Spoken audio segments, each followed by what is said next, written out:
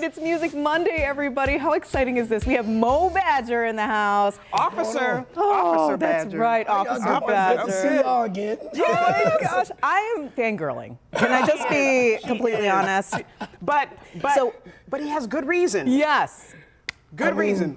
I'm excited to be here. You know, obviously, you guys were one of the people that launched what became this, singing cops craze. A viral sensation, yeah. Yes. So, we appreciate it, and I'm just happy to be here. Mike's somewhere working out. He's working out. No, seriously, he's working out to be Mr. Olympia. So, yeah, he actually was out there in Las Vegas this weekend. Shout out to Mike. He's doing a great job. But yeah, man, I really appreciate y'all. You guys started all this. Oh, well, we're so happy to be able to keep lifting you up in any way that we can. And you actually have events coming up, correct? Yeah, the 23rd will be caroling. You can find me on any social media platform, Moe Badger. We'll be caroling at some various places, just spreading cheer. And tomorrow, we're doing a dope sweater party.